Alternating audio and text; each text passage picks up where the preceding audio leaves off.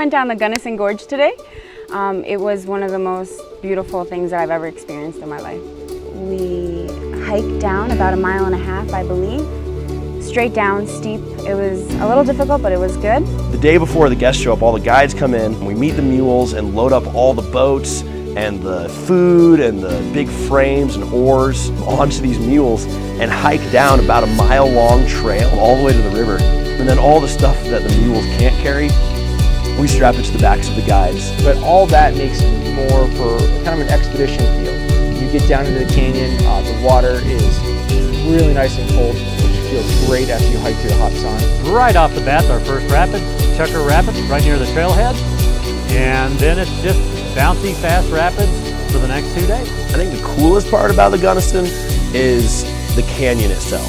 The walls are old granite, super steep cliffs, really deep, beautiful gorge. And then while you're going through this, just struck in awe by how gorgeous it is. You're also going through some of the most fun rapids I've ever done. And they're very technical rapids up there, so there's a lot of rocks and you're dodging back and forth to the left and right and jumping back and forth on the boat, paddling hard to get through these insane rapids while you're in the middle of this beautiful canyon. It's just an unforgettable experience. And on that river, this is something that we don't do on many of our rivers, so we bring duckies.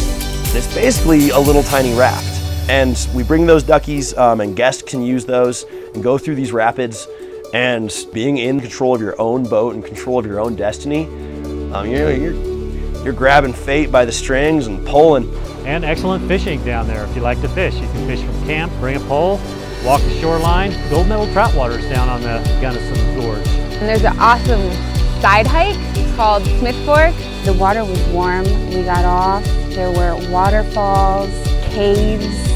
We explored, we played, we had a good time, we jumped off, the waterfalls. It was beautiful.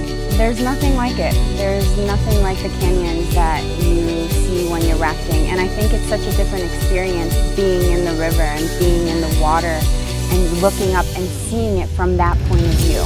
You hike and you climb and it's beautiful, absolutely, but when you're in the actual water and you're looking up and you're surrounded in every direction by canyons, it's unbelievable. And that's what I was thinking of the entire time. As I'm paddling away, I can't stop staring and looking around and just being reminded of all the beautiful things that we've been blessed with.